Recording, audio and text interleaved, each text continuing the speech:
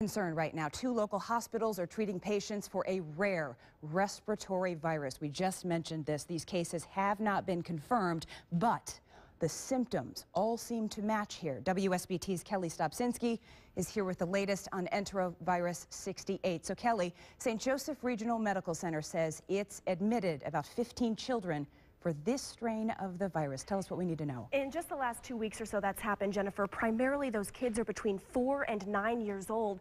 Memorial Hospital says it's seeing some of the suspected cases too. Doctors say EV68 peaked over the Labor Day weekend. So what is it?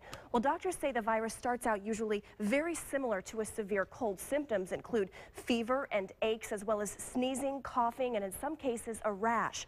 Respiratory problems appear to be the hallmark of EVD68.